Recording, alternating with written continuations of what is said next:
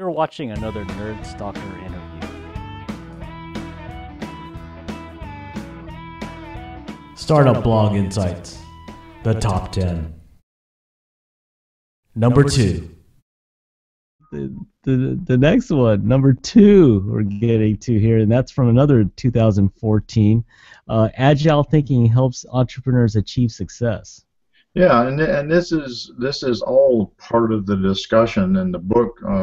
Think Agile. It really comes down to your ability to adjust and make changes and adapt.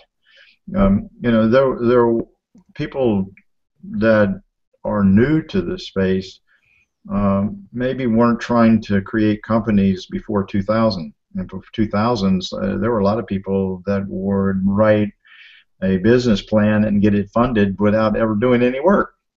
I don't know if you were around in that time, but it was easier to get money for a lot of stuff, especially in the tech area.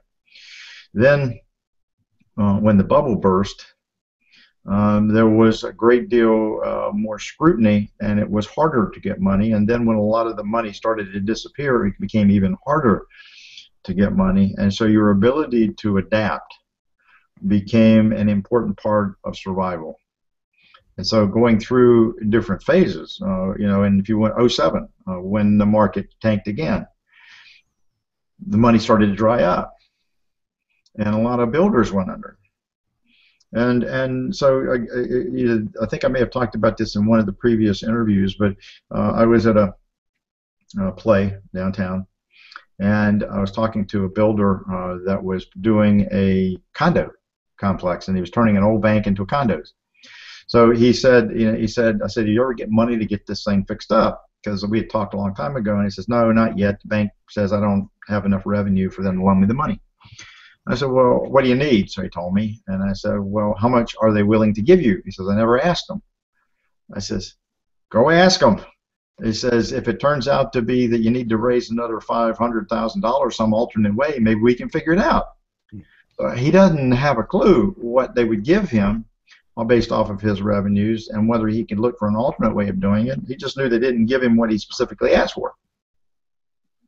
Interesting. Okay, if you if you don't look for alternatives and you don't think about ways to get around problems, and you just continue to stay stuck on whatever it is that you want to do, you're not going. You may miss an opportunity to achieve something that you're trying to do. So if it turns out the guy needed $500,000, you might have been able to find 20 people to come up with $25,000 a piece to do that. Right. Wow. That's yeah. In fact, I think that was the one that kind of started the series of agile thinking. I think you started to do that this year. So, Yeah. Okay.